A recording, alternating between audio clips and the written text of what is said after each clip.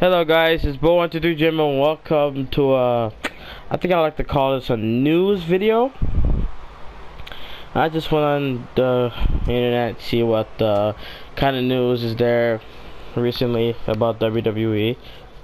And later on in this video I will be talking about TNA Impact Wrestling's Hall of Fame ceremony for Jeff Jarrett.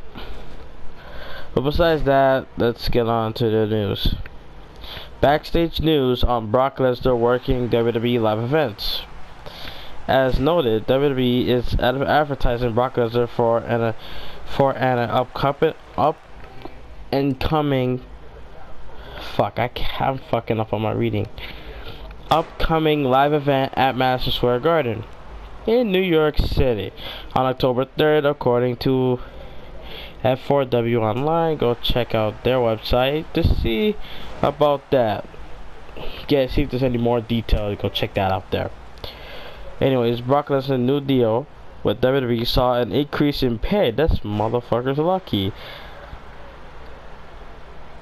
But it also saw an increase in amount of matches Lesnar wrestles, as well as live event appearances. Well, yep, Brock Lesnar will be at Madison Square Garden on October 3rd. Y'all motherfuckers better get ready for that. Let's see. We got China replacing Hogan on UK show. Now, here's the thing. I want to talk about this real quick. We got a former diva women wrestler that kicked ass in the Attitude Era, became the first woman to ever hold the Intercontinental Championship, right? And all because she did porn. Triple H, I don't want China in WWE. I don't want the little kids, the little Triple H's to go on the internet and search up China, and a porn video will show up. Well, it's that versus Rachel Hogan. So, who would you choose? Let me know in the comments below.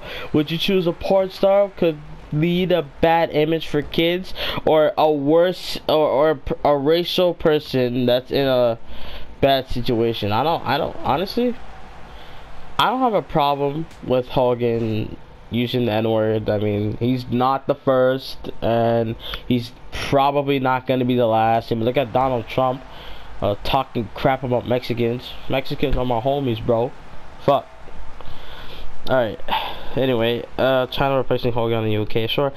The UK Mirror is reporting that China is in advanced talks to appear on Celebrity Big Brother in the UK.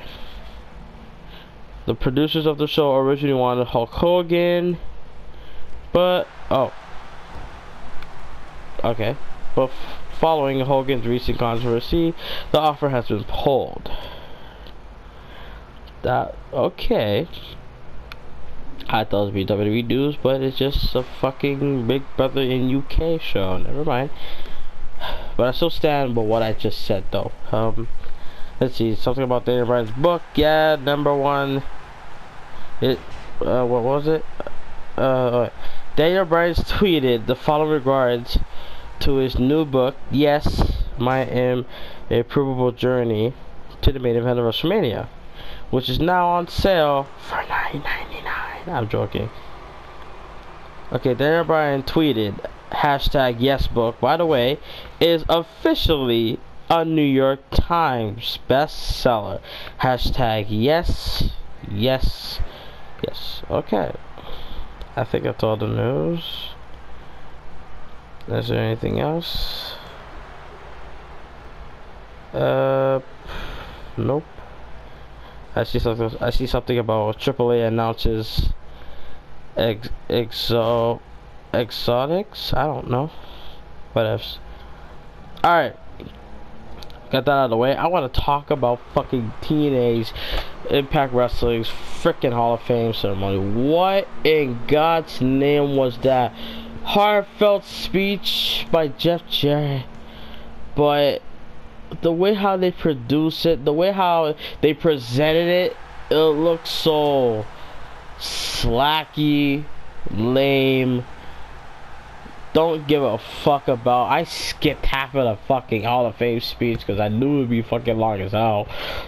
I mean, WWE Hall of Fame, they have this entire arena and they have their own stage, but like has the carpet, everyone's dressed nice and shit.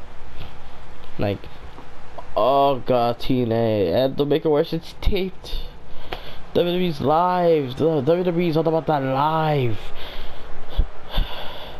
But that's how I know WWE always takes the high road. They're not gonna do what Eric Bischoff did to them back in the day when WWE was taped. They would spoil, be like, Jeff Jarrett make a huge announcement. Austin Aries will challenge Rockstar Spud. Blah blah blah, like shit like that. Like, I'm surprised they're not even doing that at all. And I don't think anyone like in the company is gonna do that. I feel like Vince is like, yeah, don't do that. Don't spoil anything. We're better than them. We have more money than them. We have a better roster. Yeah. So, all I have to say is, TNA, they're slacking. I mean, it's just, when I watched it, everybody was right.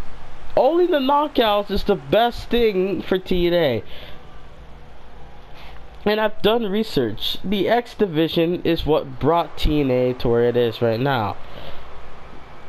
Well, before Hogan came and Bischoff came, like 2009, like it was so good. I watched so many clips, so many matches. It was so good. And now all of a sudden, Hogan Bischoff comes in, takes over. Like then Dixie Carter went on this power trip, got rid of AJ Styles. Sting's gone. Samoa Joe left. So now look at TNA. What do they have? The other thing I was excited was Mickie James competing for the first time in 2 years. That's the last time I saw her compete. It's 2 years. So, and by the way, that Serena chick, I haven't seen her since the Straight Edge Society in 2010. Just saying, yeah, she's that chick Mickie James fought was that bald chick in 2010 WWE. Just saying, if you don't know. So yeah, guys, that's a little video right there. Just a little, and one more thing, I will not be uploading videos from Friday to Tuesday, because of my annoying American frickin' cousins from Brooklyn, New York is coming over. So hope you guys enjoyed this little news / TNA Impact Hall of Fame review video, and I'll see you guys next time. Monday Night Raw, the WWE 2K15 Universe Mode episode, is on my channel right now. I uploaded it. I upload at 3 o'clock from now on. Besides SmackDown, I upload that a little late, but besides that, I upload 3 o'clock almost every day. So I'll see you guys next time. I'm out. Peace.